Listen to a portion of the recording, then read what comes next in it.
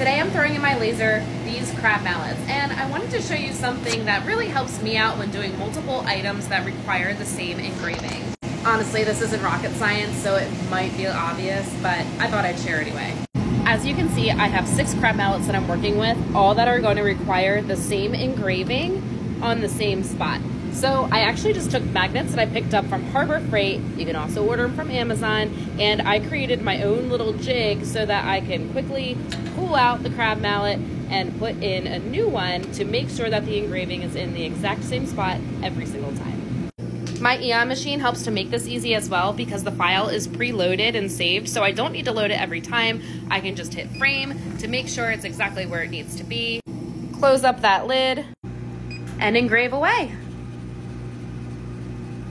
Once it's done, I just move the gantry out of the way, pull this up. I'll take the next mallet and set it in there at the exact same spot the previous one was, and while I am sanding this one down, I'll engrave this one. So 3 magnets and this one to level it out is all that it took to ensure a quick and easy engrave. You want to know what's even better yet about using magnets? Take a look.